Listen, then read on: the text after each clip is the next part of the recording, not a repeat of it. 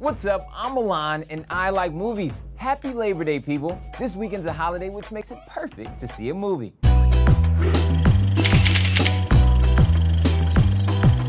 Well, if you're wondering what film shall I see, wonder no more.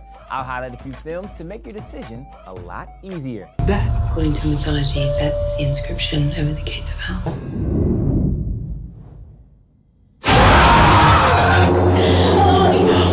As above, so below. Listen, I hate graveyards, let alone an underground one with 6 million dead people layered on top of each other.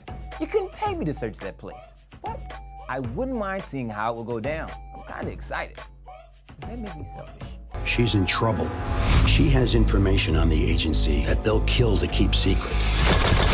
If you want her to live, you gotta get back in the game. The November Man. I've always wondered what happens if I train a man with my bare fists how to kill another man. What happens if he's told to kill me?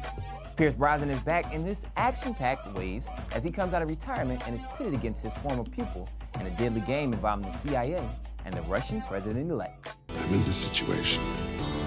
What situation are you in, Jeff? The situation of offering you the last contract that you'll ever have. What lengths would you go to save your child? Would you make the ultimate sacrifice of giving up your rights to you? Literally, if a movie studio gave you a large sum of money and said, hey, we'll clone you, then put you in any project we want, and you'll have no say in how your clone will be represented, would you make that sacrifice? I guess it's like the modern rendition of selling your soul to the devil. Here's a clip from the Congress. Once we've scanned you, there's no going back. Oh, you're here too, huh? You and I are the only ones who survived. Who are all the rest? Characters.